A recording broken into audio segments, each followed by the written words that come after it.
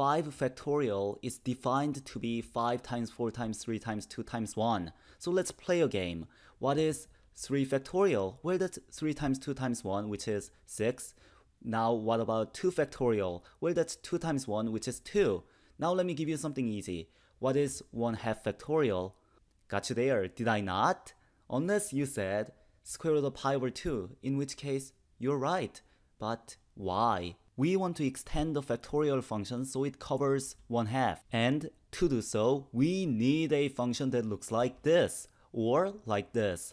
Gamma function. Now, function is just a machine. You plug in a value into the function, such as 5, and you're going to get a value out of it, such as 10. So in this case, our function may be times 2, because we plugged in 5 and got 10.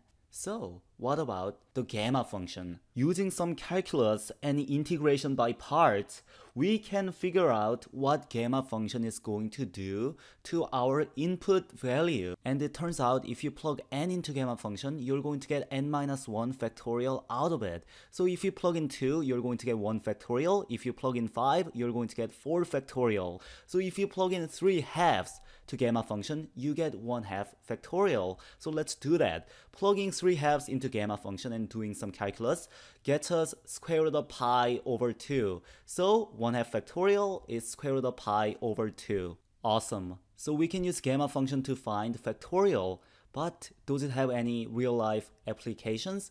And it turns out the answer is yes. Chi-squared distribution. As you can see, chi-squared distribution is defined using gamma function. But what is chi-squared distribution used for? And it turns out the answer is many things, and one of them is testing for goodness of fit.